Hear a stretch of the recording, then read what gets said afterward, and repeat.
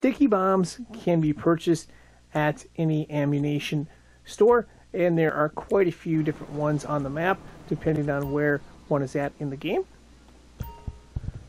What you'll want to do is press the control pad to the right to browse weapons, and then you can use the left analog stick and go over to the right here where it says sticky bomb. You may have to unlock some stuff to get to that point, and then simply press X to buy. Make sure, of course, you have enough money. And they're 400 bucks each.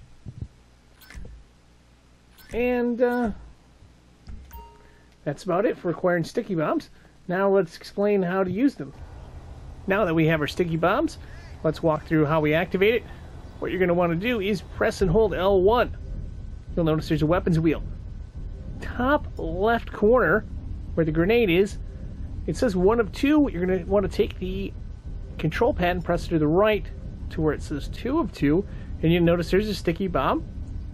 We'll just release everything right there. Now we have a sticky bomb. If we hold down L2, we can aim. So we'll press R2 to fire. There, we got a sticky bomb attached. Now let's attach a sticky bomb to that card right there. And then, of course, to activate, all you do is press the control pad to the left. And that's it.